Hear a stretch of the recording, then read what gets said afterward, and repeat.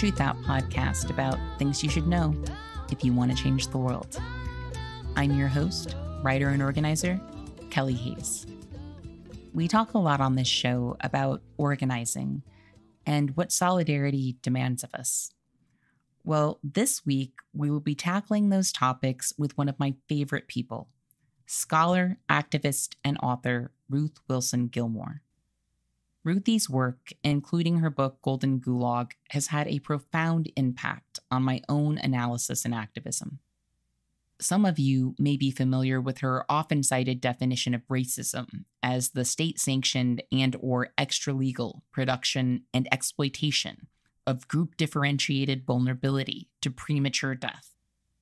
Ruthie's new book, Abolition Geography, Essays Towards Liberation, includes work created over the course of 30 years of study, organizing, and struggle. Ruthie and I had a great conversation last week about the ways that organizers map and transform the world. As I was telling a friend today, when I like a book, I tweet about it. And when I don't like a book, I message Ruthie about it. Lately, I have been making my way through an advanced copy of Ruthie's latest book, Abolition Geography, and I am just so grateful for this wealth of knowledge and analysis amassed over the course of so much learning, teaching, and doing. In an essay called Race and Space, Ruthie wrote, "If justice is embodied, it is then therefore always spatial, which is to say, part of the process of making a place."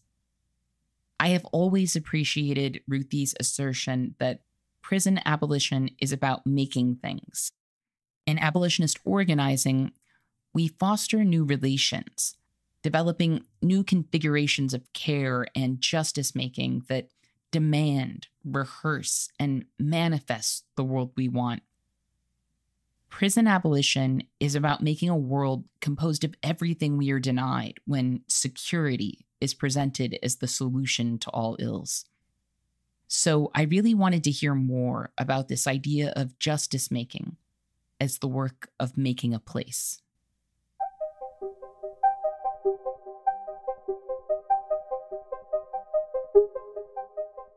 What I find the most exciting about being a geographer is thinking about how we make the world and make the world and make the world. That's the most exciting thing to me. And that the concept of place, which for many people, understandably enough, seems only to mean location. Oh, I'm in this place and you're in that place, has actually a dynamic, expansive fullness to it that I love to think about. So when trying to figure out how in South Central Los Angeles or Central California or peripheral Lisbon or peripheral Durban, how people are making the world, one of the sort of key things that I have come to think about is how they are making place. And this is not original to me. This is like just geography thing, capital G geography thing, how people are making place. And so it occurred to me, I don't know, 20, 25 years ago, to realize that freedom is a place. That it's not like a destination, it's the place that we make. So, I mean, it might be a time destination, but it might be like under your feet already, if not made. And by making the place, we then enable ourselves, depending on how we configure ourselves and the kinds of expectations and rules and dependencies that we embrace, we make it possible to share that freedom by sharing space. That, every embodied consciousness who joins together in that struggle is then joining together, at least provisionally, in being free there, like wherever the there is. Is it the Republic of New Africa? Is it where the water protectors set up a camp? Is it something smaller or bigger? Is it a little co-op? Is it the mutual aid group that your people have been circulating through since the pandemic started? Wherever it is. A place need not be geometrically unbroken, that it could, be an archipelago in which people, at each of the, we might say, same elevations are doing the same thing. I'm speaking metaphorically. So my friend Cindy Katz calls thinking this way a counter topography.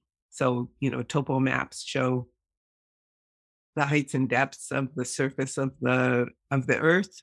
And so if we think of that as it were metaphorically, then we can think, oh, all of us who are kind of at the same elevation or same depression are somehow not only engaged in similar practices and processes, but we can both imagine ourselves combined and then do the work of literally combining our struggles.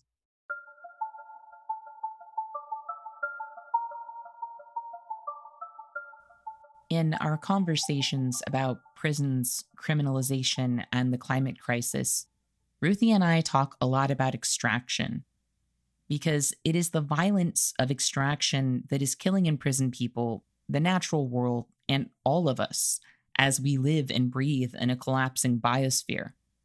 Extraction and bordering are the drivers of the apocalypse, and they are also shaping our experience of this catastrophic era. Many people frame prison abolition within a larger, generalized arc in which chattel slavery and U.S. prisons are part of a single continuous process, making the struggles to abolish them different eras of the same movement. I personally grew into this work with that perspective, but by reading Ruthie's work, I came to understand the prison industrial complex as a distinct mechanism that must be countered on its own terms. The majority of imprisoned people do not have jobs in their facilities. Many are not allowed to work, and notably, when jobs for imprisoned people are eliminated, no one is set free. Because the extraction of labor is not the primary function of prisons. As Ruthie taught me, people are extracted from our communities, and then the defining resource of life itself, time, is extracted from the extracted. Time is stripped from the territory of selves.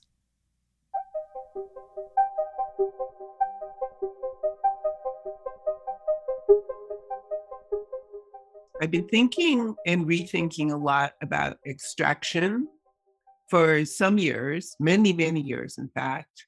And oddly enough, I came to that particular focus not by way of a certain thread of Latin American political economic criticism, which is where a lot of it arose in the last 30 years, the extractivists. So people like Jim Petras and so forth.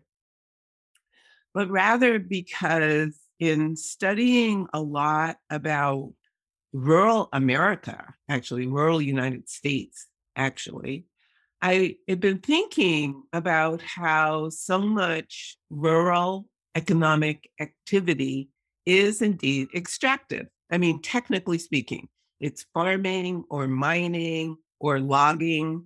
It's extractive. And the kinds of relationships that people have to extractive activities make for sometimes a different sense of place and political possibility than for people who work in urban environments, whatever their work is, whether they're building things, cleaning things, fixing things, teaching people, driving buses, whatever they do. There's a kind of different sense of placemaking. And here I'm not like drawing a sharp line between the city and the country, because we know that they are completely interdependent no matter what. We know this, but rather just thinking as hard as I could about what kinds of consciousnesses and possibilities have arisen in the context of rural, which is to say, not very urban United States, that has led to, on the one hand, the proliferation of prisons and jails, but also, on the other hand, a lot of really radical work against them. What is it? What is it? How are people tied and not tied to place, whether because of what they do, their work or their love of it or something else? How do people move around between and among different levels of surveillance and the state, capitalist hostile to union organizing, the state ready to criminalize people not documented to work, et cetera, et cetera. And how do those things come together in really strong, if relatively local movements to undo what we've come to call mass incarceration? And the people who are working to undo it have very much in the front of their minds, not in their back of their minds, how criminalization regimes are part of what constrain and threaten their lives, regardless of their individual relation with the criminal justice system. Like they see that the bigger picture is really there. So it was really in the context of all of that that I got to thinking about how so many people who I've become very close comrades with over time, some of whom have passed, I mean, this is a long time we're talking about, were farm workers, let's say. And so they were working in extractive industries. And because of, for example, their exposures to pesticides and arsenic that is poison the water table in some regions of, for example, California, they're being killed by the extractive activities almost directly. And so it was the combination of all those things that made me think, oh, aha, what prison is and unfreedom is the extraction of time. That explains a lot to me in terms of how time itself becomes monetized, no less than a grape or a ball of cotton or a stand of trees or the cobalt under the ground or anything else that comes from extractive activities. So that's how I got to extraction. And then I happened to give a talk about 12 or 14 years ago, and said, blah, blah, here, in my view, what's happening with prison and unfreedom is the extraction of the one non-renewable resource, time. And all these people in the audience said, oh, this is so interesting that you're connecting with Latin American thinking and indigenous thinking and so forth. And I said, that is really great. And I can't take credit for that. But I'm glad we all met in the same area of thought, of political thought. Like, very glad of that.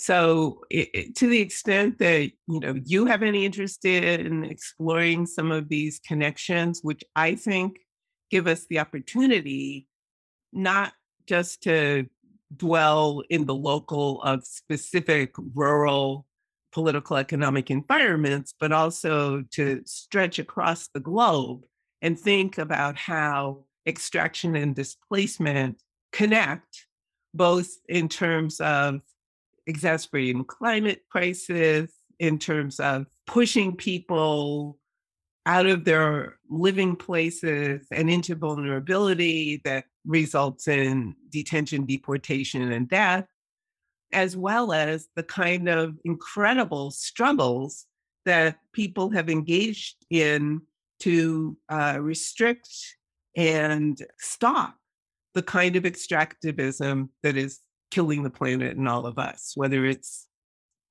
water protectors or people trying to figure out how to reconfigure the economy in most of the continent of Africa, a place that is filthy rich with natural resources and filthy poor in terms of racial capitalism or anybody's capitalism. Make some connections, or land theft, land grabbing in Brazil, where again, the prevalence of people killed by cops and locked up in prisons is very high as people are displaced from land. It's also true in many other places that all of these connections, I think, give us some view into thinking about abolition on a global scale without becoming too abstracted from the actual struggles people are actually engaged in on the ground.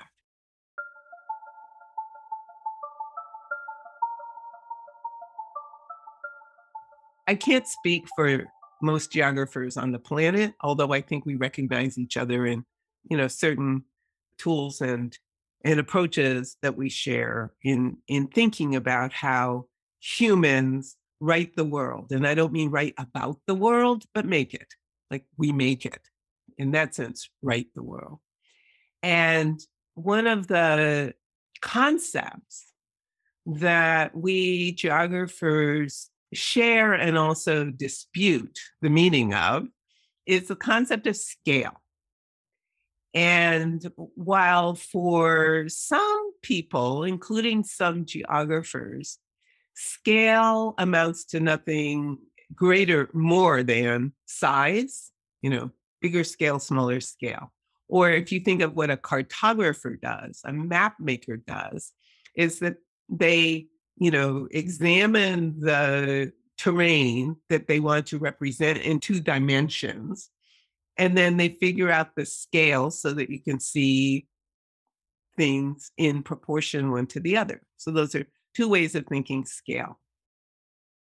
There is another way of thinking scale that I learned from my now late doctoral advisor, a guy called Neil Smith, who died 10 years ago, who proposed as just something to work with in thinking, not this is how things are for all time, but he proposed a typology of scale for us to think with.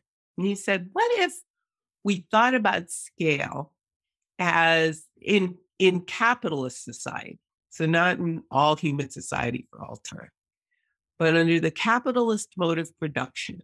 What if we thought about scale as a kind of series of configurations of people, places, and things that capitalism exploits in order to reproduce itself, but which therefore are constructed of contradictions, which means we can seriously think about how to counter-exploit in the context of contradiction and perhaps do something else. All right, so that's all quite abstract. Let me make it a bit more concrete. So 30 years ago or so, Neil worked out a typology of scales, and he kind of went from the body to the global. And there are a bunch in between. So it's not just local global. There's body and home. Whether or not somebody has a house, people have a sense of something called home, which has certain contradictions inherent into it. Community, the urban, regions, nation states, which continue to be, pretty powerful actors, the first among equals being the United States still. And then the global system, which is not the entire planet, but global systems that capitalism can put together through global corporations, through global NGOs, through trade agreements like the General Agreement on Tariffs and Trade and so forth.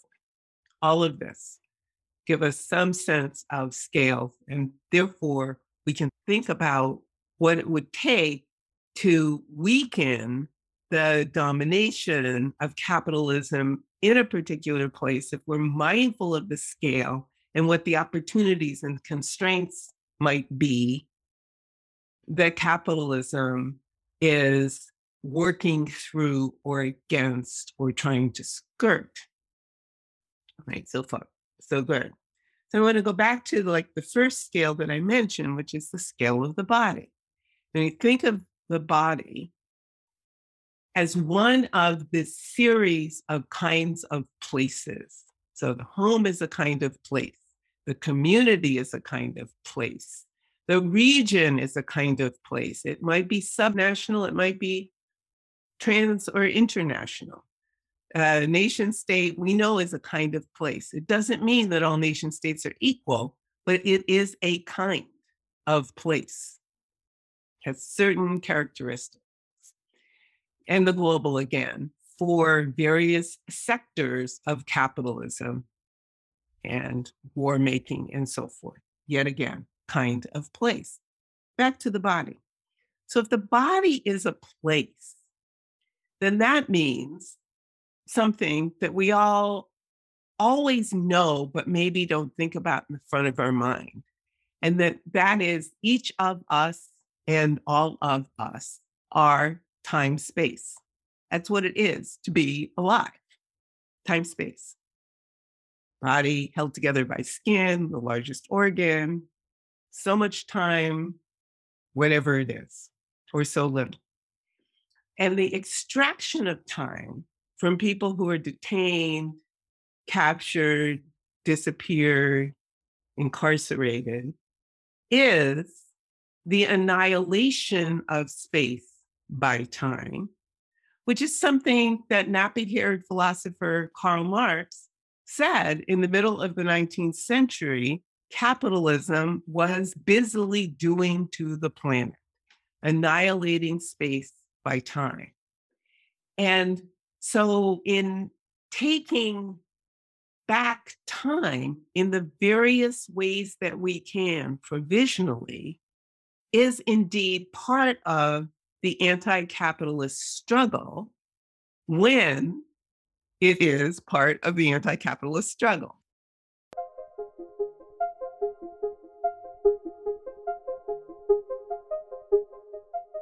Rather than understanding time in mere countable units, some indigenous cultures measure time in life events, relationships, and seasonal changes. Some understand time as being fundamentally related to place. Runa communities of Ecuador believe in the concept of a living future, wherein the future is interlinked with practices of everyday life, and also rooted in a person's spiritual connection to animals and the natural world. Such understandings of time underline what's being extracted from imprisoned people. Not abstract units of measurement, but their human experience of other people, places, and beings that are the stuff of life itself. On my own reservation, early in the pandemic, elders in a local women's group told members to view social distancing as a form of fasting, a time to abstain from togetherness and contemplate what they had made of their time with others up to now, and what they would make of it in the future. To me, the idea of giving up time with one's community as a form of fasting, because we are indeed social beings nourished by human interaction, highlights the reality that the forced isolation and prison people experience is a form of social and spiritual starvation, a siphoning away of life. In a variety of ways, capitalism is stripping us all of time. Labor, the years that pollution and contamination rip away from us, the ongoing climate catastrophes that could end or displace any of us at any time. Many people experience such losses steadily without reconciling what's being taken from them, or that a system and its operators are directly responsible for that theft. Meanwhile, people who are acutely aware of what is being stolen from us who are fighting to curb the damage are being punished and isolated. Water protectors, for example, are being hypercriminalized with outlandish charges.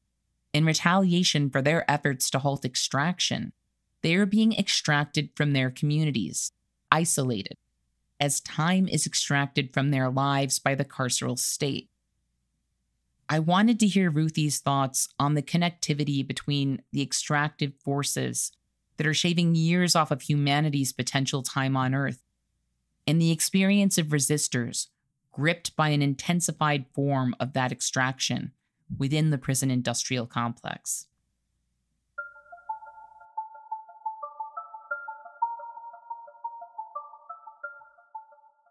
Well, you just said it perfectly. There is, for anybody who is caught up in these systems that are shaped by extractive capitalism and organized violence, there is a cumulative and compounded effect on their persons and their lives.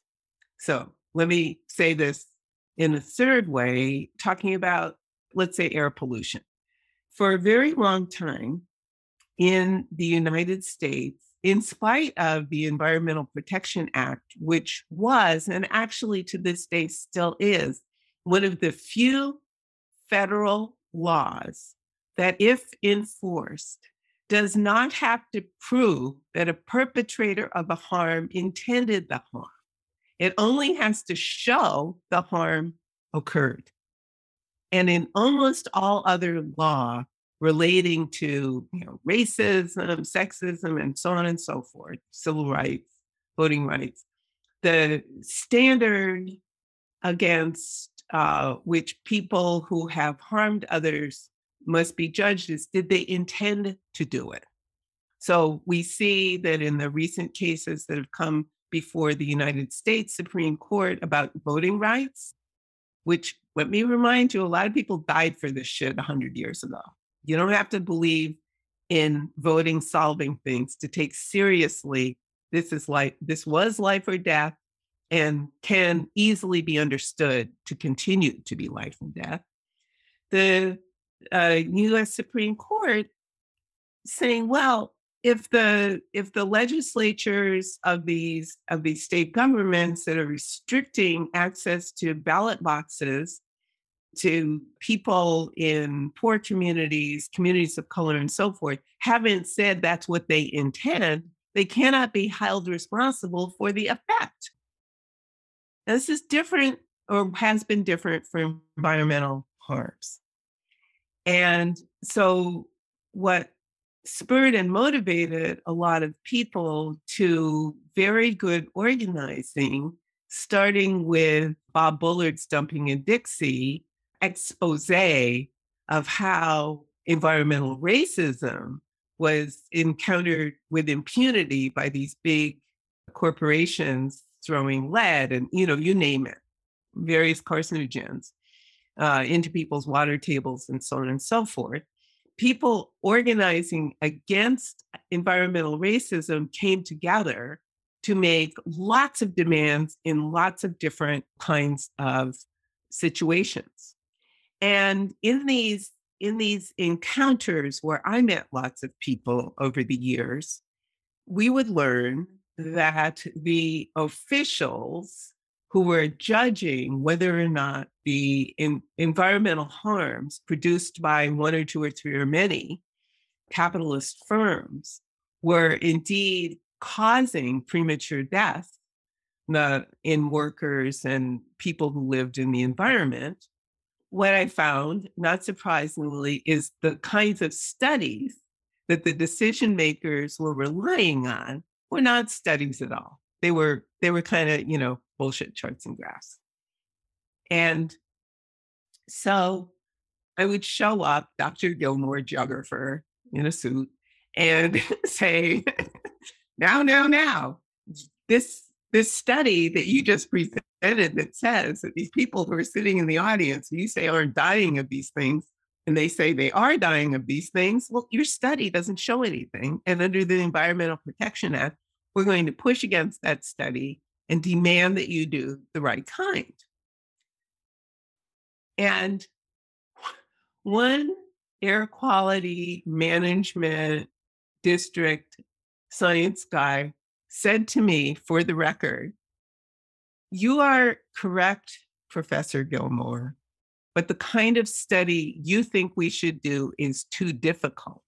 So that's why we don't do it." And it's just a study that shows cumulative effects. If you have a hypothetical, which is to say a statistical child born on day zero, what happens to them if they're exposed to this toxin, let's say polyvinyl chloride, over time?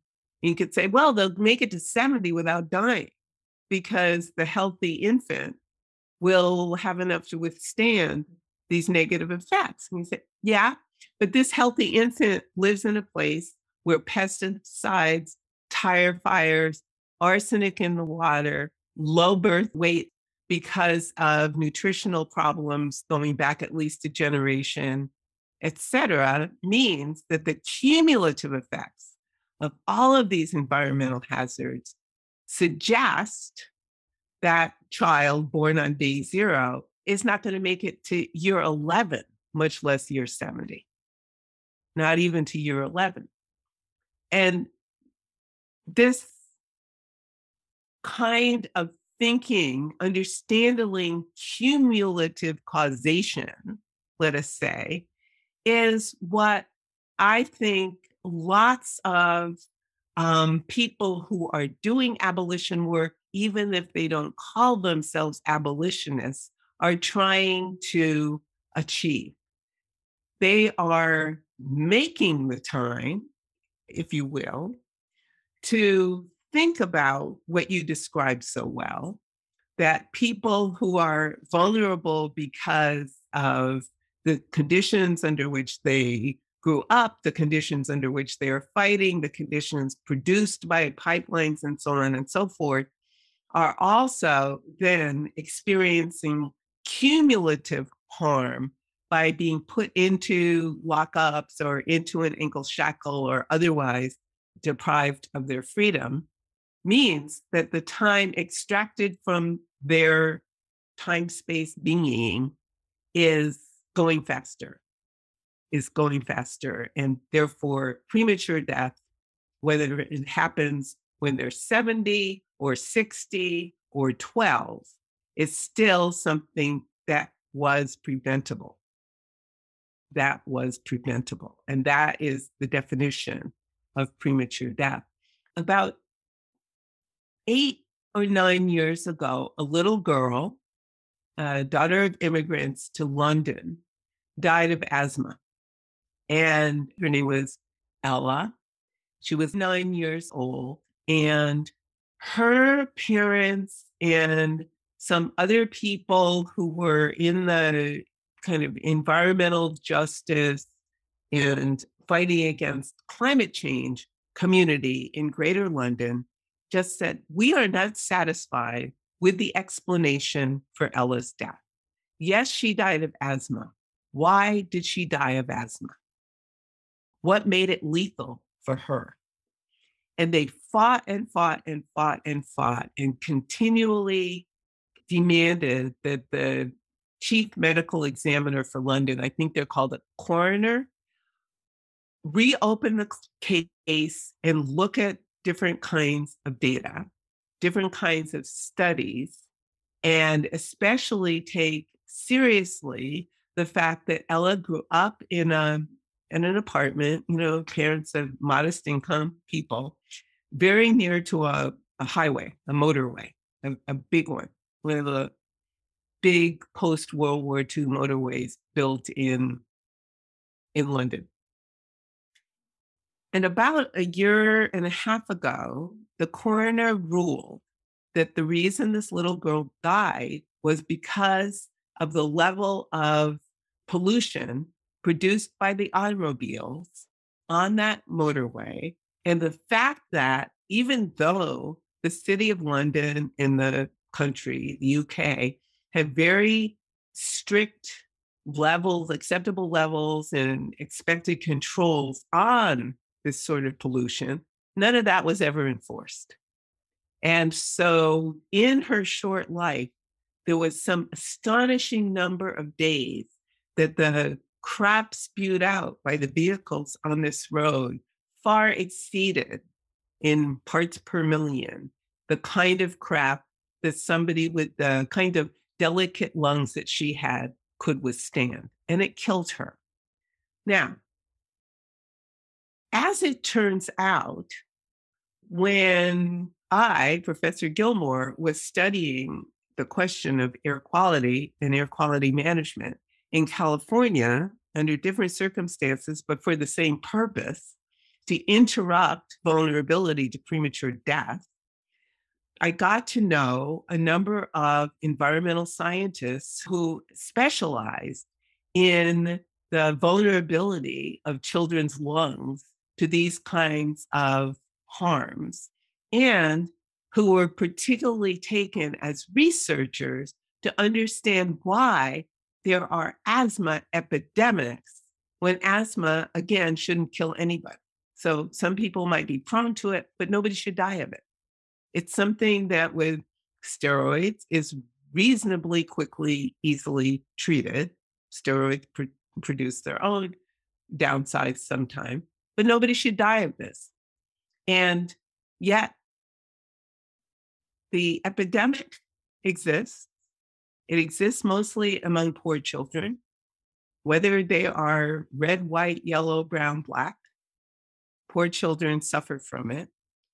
And the studies showing the relationship between and among children, childhood asthma, proximity to freeways, and the fact that children who are assigned girl at birth are the most vulnerable, those studies have been completed 20 years before this little girl died. Like, it's not like the knowledge isn't there. Is that her parents' fault? Of course not. But here again is the question of the murderous relation that unchecked capitalist development, fossil fuel dependence, automotive transport, and so forth have on little lives as well as the life of the entire planet. We can see it, and we can, as it were, scale it. And then we can ask ourselves questions like, is scale here the problem? Is it a problem that not just a matter of the absence of knowledge, because it could very well be that the people who were the bosses of managing this problem in the city of London knew all the same research I did, and they just didn't care. I mean, that is an eminently possible explanation. But of course, it's also true that solidarity that can build across communities, those who have experienced these tragedies and those who do not want to ever experience these tragedies, gives us a view into how it's possible maybe to jump scales and have really strong solidarity between and among people who are in California and in Sao Paulo and in Durban and in London, coming together in common purpose in the fight against the use of fossil fuels and the fight for, the lives of children and adults and elders.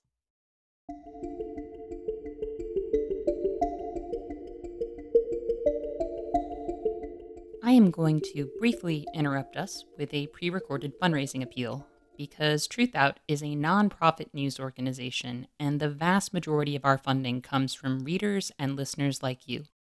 We've experienced a bit of a slowdown in donations recently, which may have something to do with Facebook ramping down engagement with political content. But we are still here, delivering award-winning independent journalism. We are a union shop, and we have not laid anyone off during the pandemic, and our family and sick leave policies are the best in the industry. So if you believe in what we do, please consider stopping by TRUTHOUT.org to make a donation today.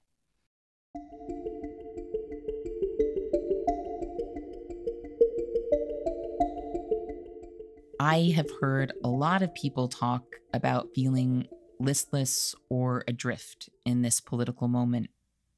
There is an ominous uncertainty in the air, and I do not want to downplay what's at stake or what people are likely to endure in the coming years.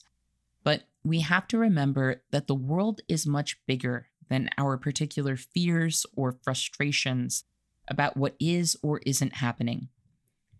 Deeply powerful work is unfolding all around the world, and it is our duty in this moment to learn all we can from people who are taking bold and effective collective action. I appreciate that throughout the pandemic, Ruthie has urged us to learn from people who are doing life-giving work.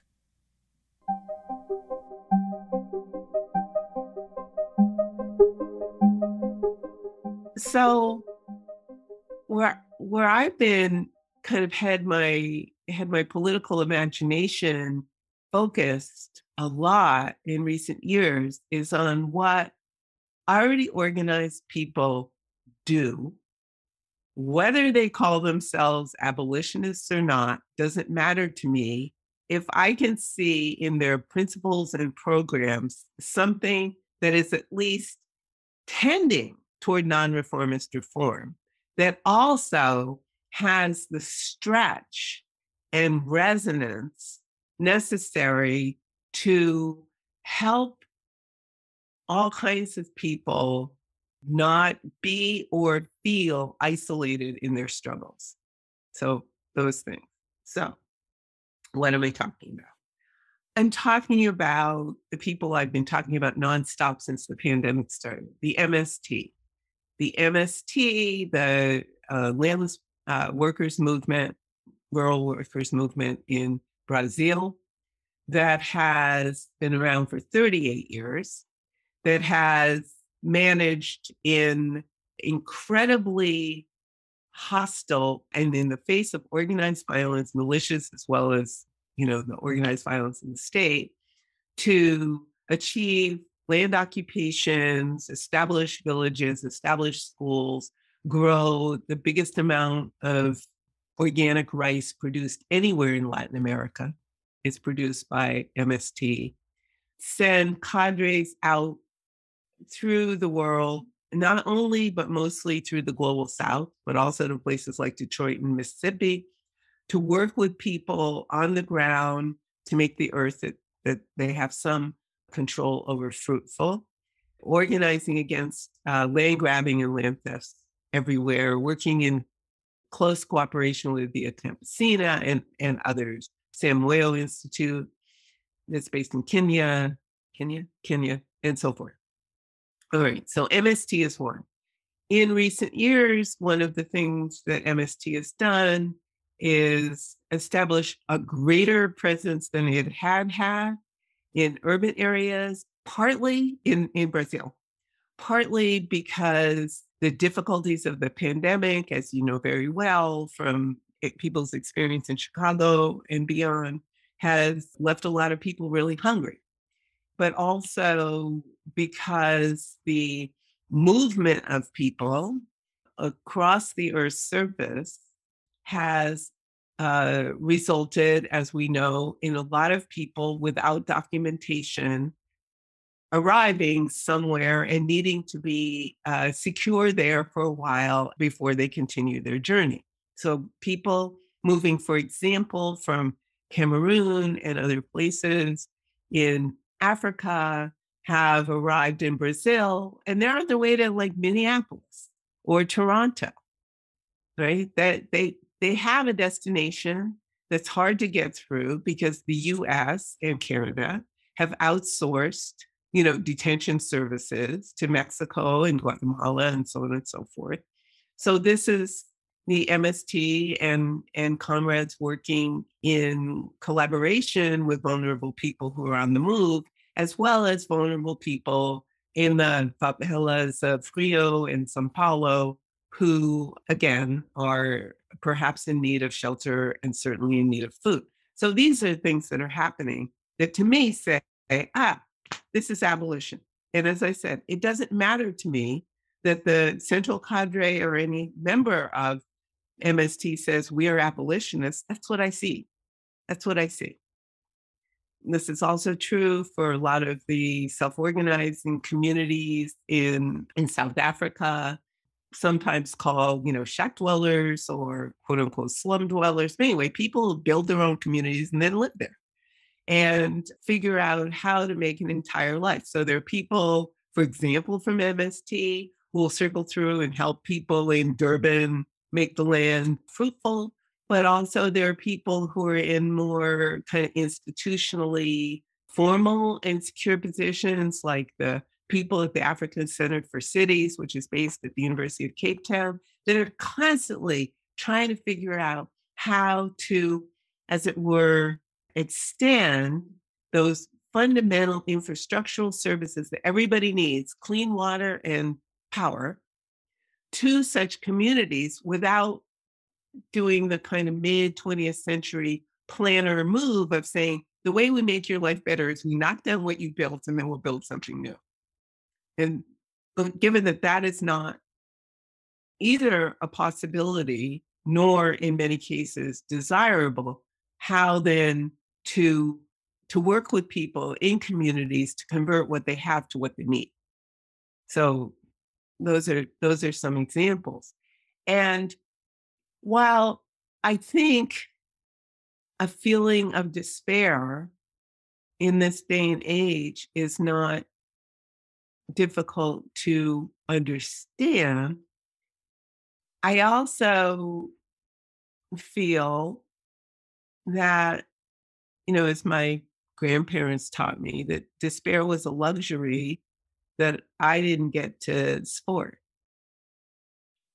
And any number of people might be listening at this moment and say, but Gilmore, you're a professor, you got a job, you got a roof over your head. This is all true. This is all true. I'm not denying any of that. And yet I still take seriously what I learned as a child, which is despair is a luxury. I am not. I just don't. I don't have a right to.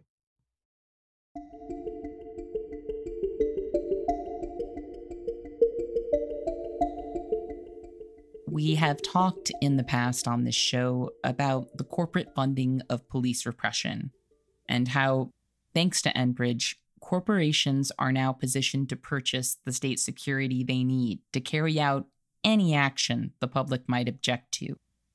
In Minnesota, Enbridge poured millions of dollars into field force trainings, police equipment, surveillance of water protectors via drones and helicopters, and the arrest and torture of protesters, all for the sake of ensuring that construction of Line 3 was completed. An astonishing wave of felony charges were also leveled against protesters, and it has since been revealed that a lead prosecutor believed Enbridge would be footing the bill for those cases. I believe in and support the movement to defund the police, but as Miriam Kappa says, defund is the floor. I believe that while we support efforts to defund the police, we need to keep having bigger conversations about escalating language and expansive ideas that can help people understand what we're up against. Under capitalism, corporate violence and state violence easily blur, and we should expect that trend to continue. So how do we talk about what we are up against? How do we explore and explain it? Ruthie had some thoughts on that as well.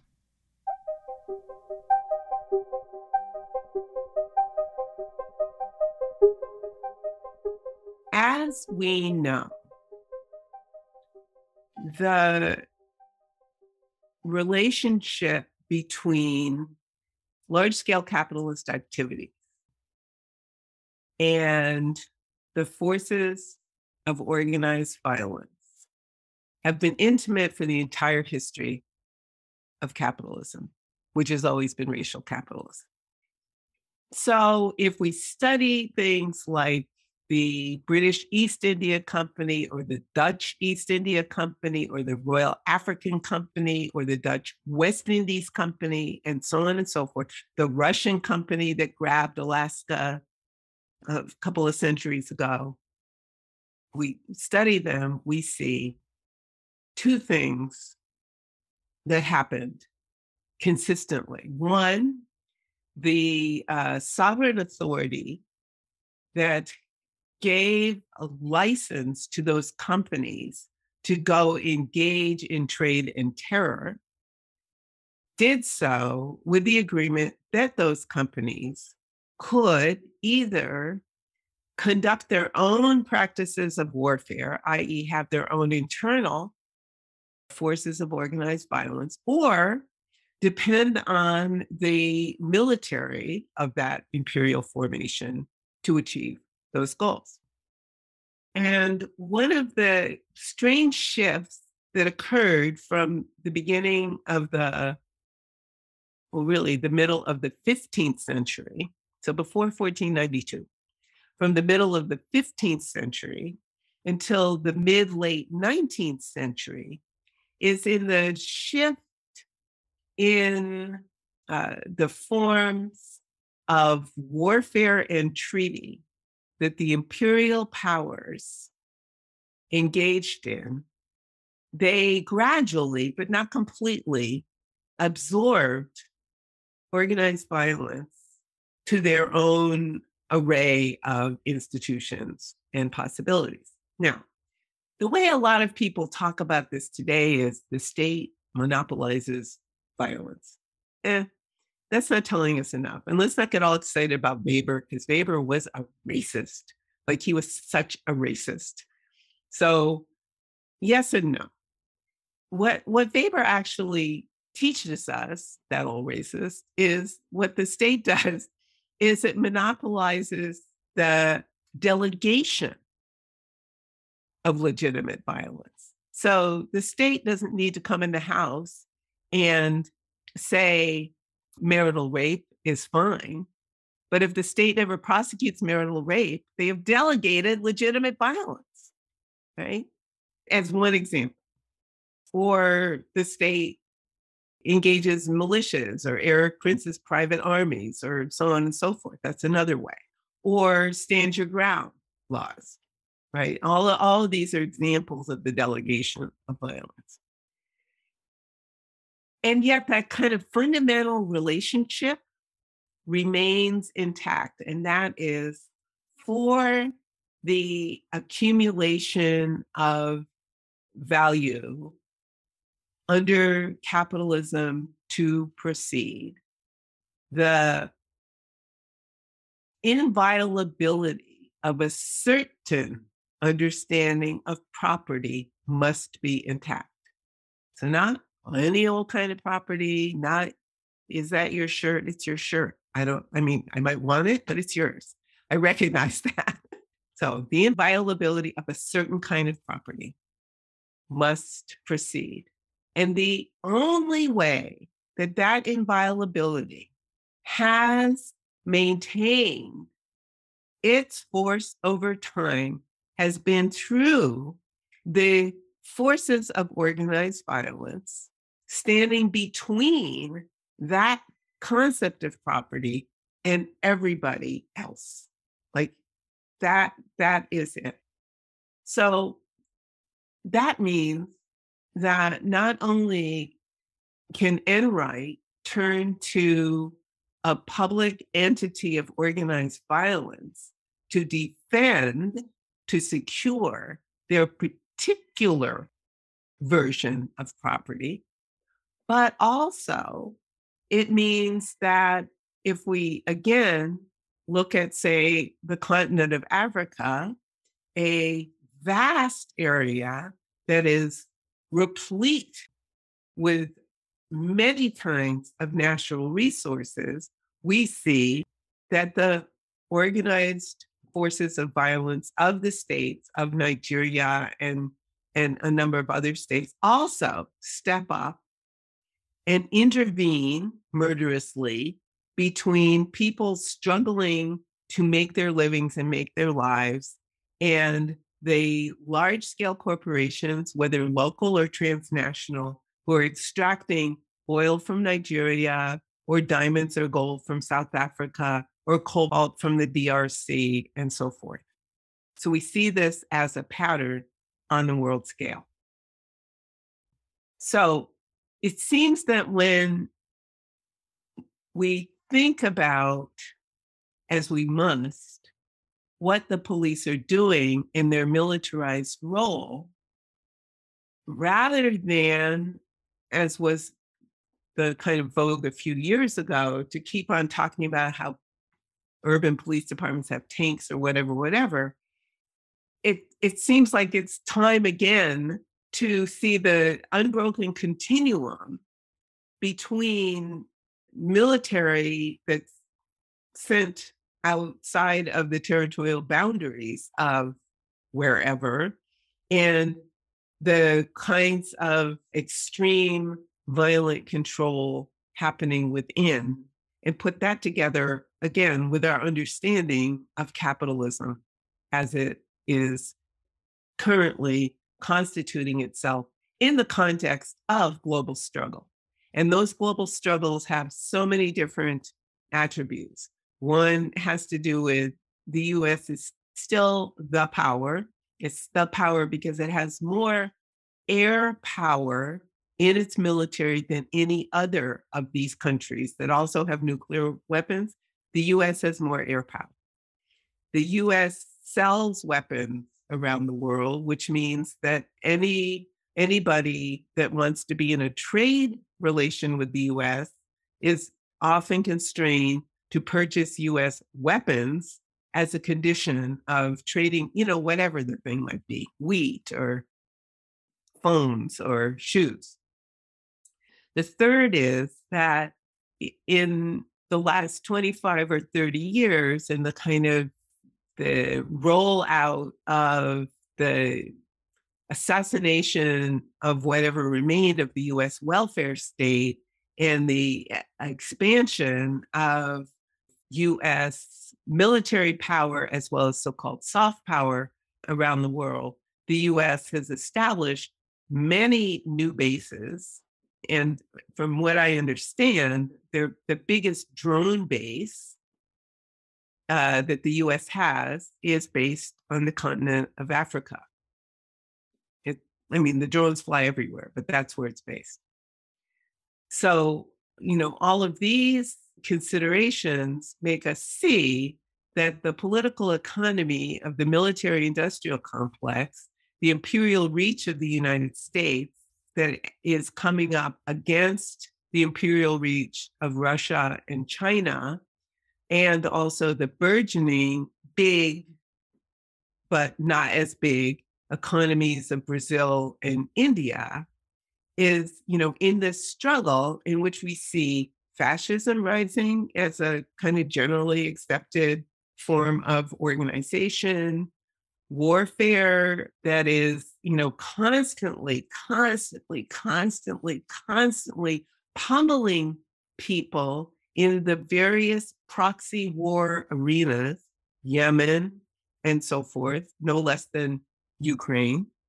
And also that finally, the forces of organized violence, while very much tied to military uniforms, weapons, industrialized killing in that way, what Rosa Luxemburg called organized murder, also has another side to it, which is not in itself new, but we can all see it so starkly now. And that is that the organized abandonment that we have discussed quite a few times over the years that characterizes why and how, for example, people throughout the US have become more and more precarious, also flicks through the same logic, which is the logic of organized death dealing. People in Afghanistan today whose assets have been frozen and so who are literally starving, or people in Iraq who, because of a number of asset seizures and embargoes, have been starving. The people of Venezuela who are behind a wall of embargo, and although MST can slide some food under that wall, they are starving. And of course, the longest standing embargo of the last 100 and some odd years, and that's the embargo of Cuba. Right? So the economic sanctions and embargoes are no less expressions of organized violence that result in premature death than the military incursions. And I just read a piece by a guy called Tom Stevenson, who writes for maybe the London Review of Books or something, I forget what, who quotes somebody he talked to as saying, one of the things that these economic sanctions do is not only make it impossible for people to get food and other necessities, to engage in trade, or even like to take their money out of the bank. I mean, just imagine if you had no recourse to anything. This is what it is. This interlocutor of Stevenson said, yes, and one of the purposes of these economic sanctions is actually not only to punish people who are suffering under the sanctions, but also to prepare the polity that is perpetrating the sanctions for the necessity of going to war. Because what they will say is, sanctions against Iran didn't work. We have to bomb them. Sanctions against Syria didn't work. We have to bomb them. Sanctions against the, breakaway, whoever in the Horn of Africa haven't worked. We have to bomb them.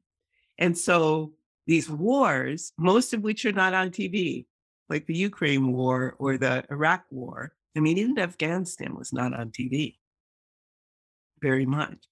But these wars are constantly being waged, and they're waged both with the alleged soft power, which is absolutely lethal, of economic sanction as well as military. So these are all things we have to put together when we're saying defund is the floor, is to think about that word fund and think about all of its various ramifications in how our political imagination can work it through.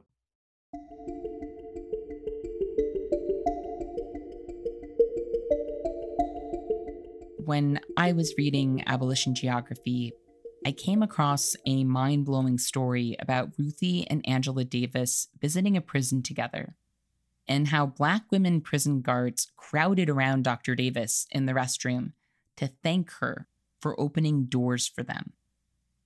The story, and its stinging contradictions, reminded me of how conversations around representation tend to simplify what our movements have fought for, and what organizers like Dr. Davis have endured, and to what end. I asked Ruthie about that moment and what it was like to watch that contradiction unfold in real time.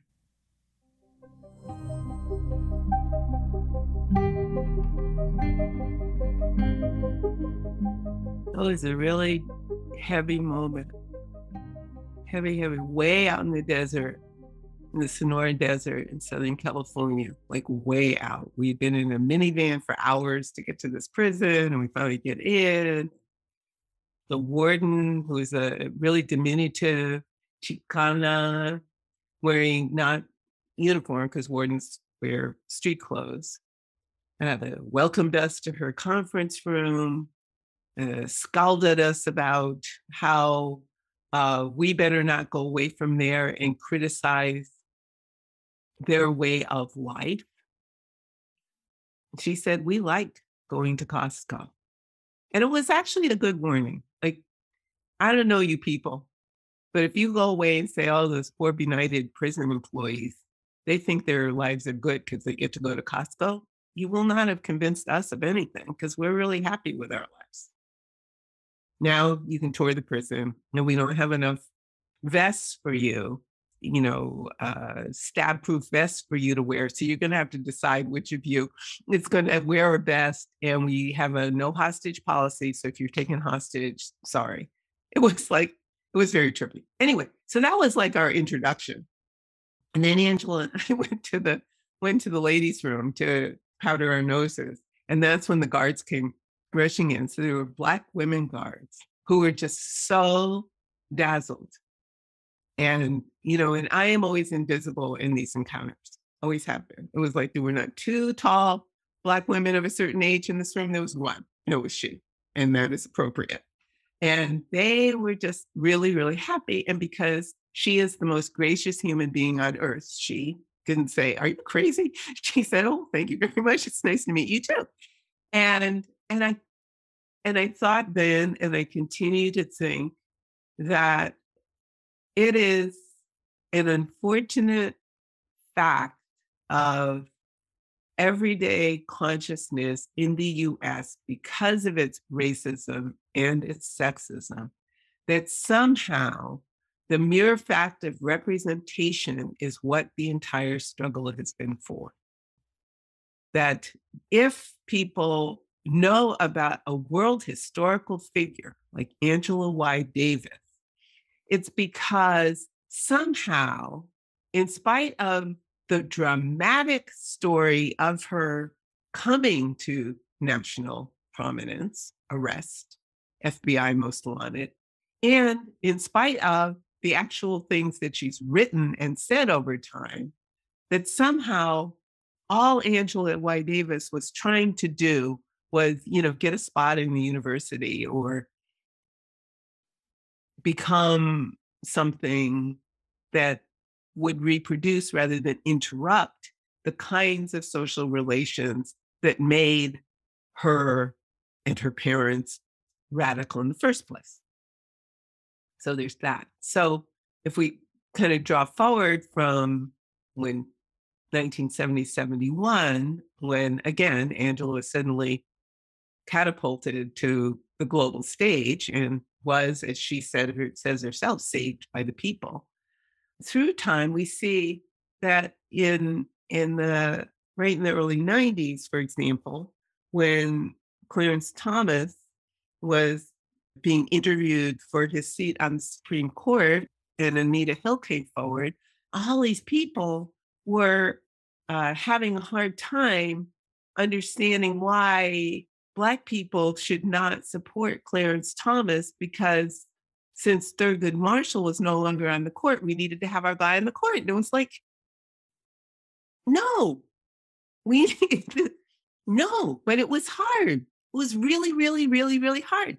And then by contrast, at that time, a lot of people thought, oh, well, then anything and everything Anita Hill says, we have to be in support of. If she's against Clarence Thomas, like, no, neither. And, a bunch of us, I forget how many, took out an ad in the New York Times saying African-American women in defense of ourselves. And it's an artifact, you can find it. And, Angela signed it, I signed it. And the point was not that therefore Anita Hill was our new political leader. It was like, we recognized a certain kind of harm that we wanted to have taken seriously. It was like that straightforward. And then we come forward to, current years. And what do we see? We see that the mayor of Chicago is a police officer and the mayor of the city of New York is a police officer. In both cases, they are Black police officers and they will, with straight faces, say, but this is an opportunity that I seize and others should seize. Why do you, petulant people, not want Black people like us to have the kind of success that a good paying, high respect city job affords us? This is the area of conflict where I can see very clearly a lot of people feel torn. People who are unalterably opposed to people like Breonna Taylor and Eric Garner and George Floyd and so on being slaughtered in their beds and slaughtered in the streets still hold out that somehow the respect and authority that comes with that uniform is something that Black people and other marginalized people should want and can transform. And when we say, no, the transformation has got to be actually broader and deeper, the response is that we are out of our minds, even though the possibility of a Black person carrying a gun in that way actually was a pretty great transformation. And I don't mean good, I mean big transformation in the order of power and difference in the United States. So, I mean, this is the mess we're trying to find our way through. Just as we try to find our way through the mess of thinking, will Judge Jackson being on the Supreme Court undo the things that the Supreme Court is doing? Well, it won't, because one, the Supreme Court is balanced or unbalanced the way it is, but two, because Judge Jackson's agenda is not an abolitionist agenda. Of course it's not. You know, whatever good, decent things Judge Jackson might do, in her community life, I don't know. So there's the huge question of representation. The notion somehow that if there are enough different faces, let's say, I was going to say Black faces in high places, different faces in high places, that somehow this representation is going to be the catalyst for fundamental change. And that somehow then, at the end of the day, if we just are patient for another 550 years, things are going to work out. Like this is the thinking. So here's something that I was talking with a student about the other day that might be interesting to you. I've been thinking about the fact that the abolition of the Atlantic slave trade, that particular phase of abolition, and now I'm waving my fingers around to show scare quotes. The abolition of the Atlantic slave trade, which, as you know, Britain, which then had the most powerful navy on the high seas, took the lead in enforcing, was a police action. That's what it was. It was a police action.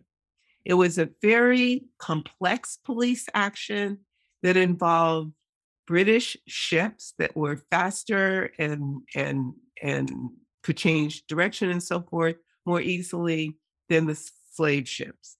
It involved establishing towns, bases, in Western Africa, West and West Central Africa, where the intercepted slave ships would be brought. Right? And then the people who were in those ships would be freed. But they weren't freed. They had to stay where they were. Sometimes they were compelled in some places to live in these, kind of enclosed environments where they couldn't just make their way home if they had someplace they could make their way to. Were they all abject and suffering? No, of course. People, made their lives as it could, sometimes sorting themselves or resorting themselves into linguistic communities. In some cases, there were communities that were actually multilingual and, as it were, multi-ethnic, who took on a common name for the community. And what they were was anti-slavery no matter what, which was different from having been freed off these boats. And in some cases, the British ships would intercept ships that didn't have any captives in them, but were obviously outfitted or furnished for captivity. I mean, you could tell. You could tell by how much food was in the ship what the ship was for, or the arrangement of the decks. Right? So all of this is the case. But here's the point: is that abolition was a police action that did not result in making freedom for the people who had been captives in the ships. One, and two, quite often there were deals between, say, Netherlands, the Dutch, Netherlands, Brazil slave traders, some Spanish slave traders, some Portuguese slave traders, and some Angolan slave traders for the Brits to kind of look the other way, right? So more of the same with police. So I say all of these things to say that while I and others have come to expect the word abolition to open people's minds to the possibility of life otherwise, it is also true that there's nothing magical nor inevitable in what abolition might become if we don't make it into the thing we want it to be. It isn't it isn't something that's got an untarnished history, if you will. So some people like to complain, oh, this abolitionists, 19th century white people. Other people like to complain, oh, some abolitionists in the 19th century celebrities. And there are all kinds of reasons to complain. Fine. That's true of anything that we set ourselves out to do. We can complain about what's wrong with the categories we've decided to embrace. But what abolition still gives us, if we take it seriously, is a way of understanding that if freedom is a place, then abolition is life in rehearsal of making that place. And so it's not a police action, it's not an interception, it is everything that is in excess of the shift of, let us say, a legal category, right, or a legal designation. And how we can see that now is not so much looking back to the history of captives. I've been trying to train myself to say captives instead of slaves because I really like it. Back to captives from that period of history, but rather to think about captives in the current moment and how any number of people, say in the United States and beyond, who have been in captivity because criminalized or detained by Border Patrol, when they are de-detained, are not free either, that there are all kinds of documentary and other weights on them that continue to suppress their ability to enjoy the space-time they have left to themselves, whether it's prohibitions against employment, whether it's automatic deportation, whatever it is, that all of this gives us some sense that abolition is something far in excess of shifting a legal category and certainly can never be reduced or displaced to somehow some kind of police function.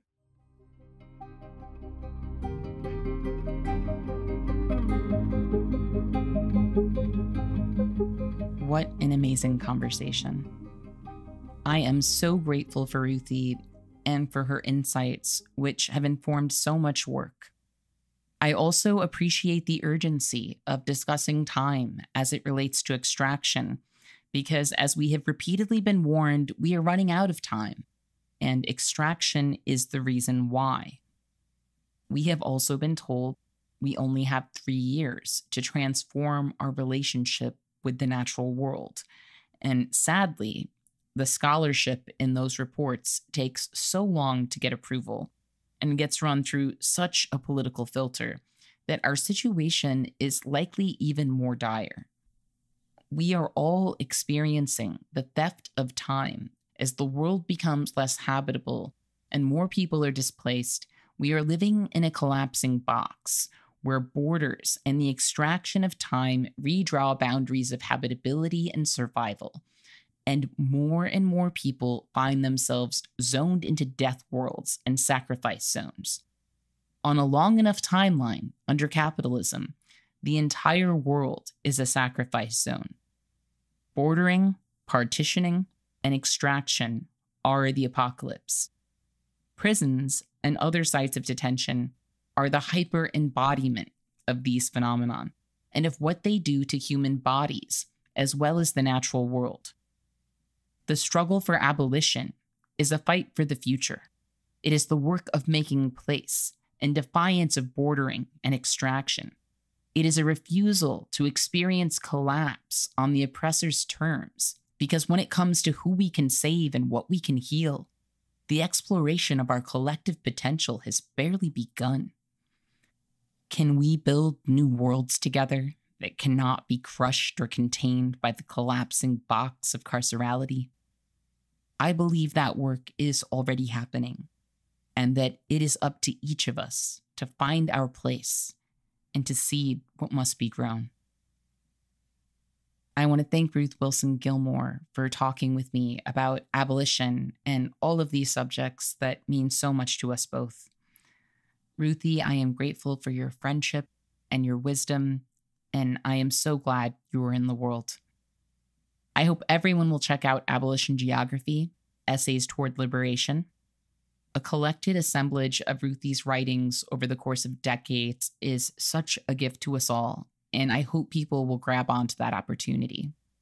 The book is currently available for pre-order through Verso Books, and you can find the link to that, along with some of Ruthie's other work and interviews, in the show notes of this episode on our website at truthout.org. I also want to thank our listeners for joining us today, and remember, our best defense against cynicism is to do good and to remember that the good we do matters. Until next time, I'll see you in the streets.